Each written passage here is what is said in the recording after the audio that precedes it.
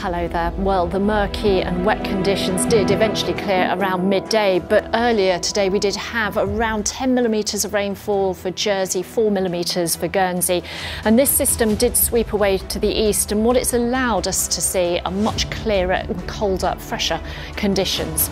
For Saturday though, or early hours of Saturday, we've got another front sweeping across and another one on Sunday. Between this, some very warm air. In fact, temperatures during the day for Saturday and Sunday could climb to highs of 17 degrees.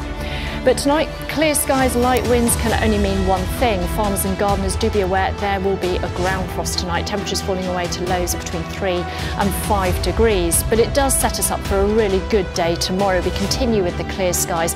Still feeling pretty fresh out there though. When you cast your minds back to the end of March, when we saw temperatures around 22 degrees, it does feel pretty cold out there. Highs of just 11 to 13 degrees forecast with a UV index of 6. And as you saw on the previous charts there, rainfall is forecast throughout the course of the weekend, but in the sunshine, those temperatures certainly started to head in the right direction. Good night.